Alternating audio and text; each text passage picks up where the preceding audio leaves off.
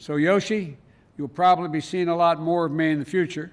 US President Joe Biden sought to present a united front with Japan against China's assertiveness on Friday, as he hosted Prime Minister Yoshihide Suga at the White House.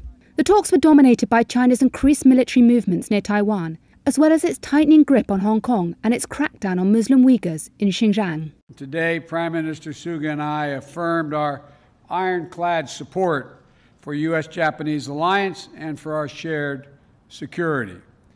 We committed to working together to take on the challenges from China and on issues like the East China Sea, the South China Sea, as well as North Korea, to ensure a future of a free and open Indo-Pacific. The summit came just days after China sent 25 aircraft, including fighters and nuclear-capable bombers, near Taiwan, a democratic island which Beijing claims as its own. A joint statement released by the leaders after the meeting made direct reference to the need for peace and stability in the Taiwan Strait.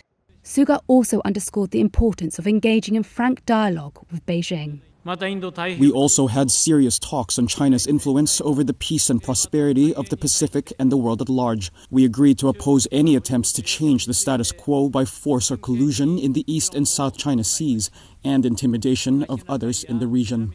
The two leaders also agreed to work on the development of 5G communication technologies to prevent one of China's leading companies, Huawei, from dominating the global market.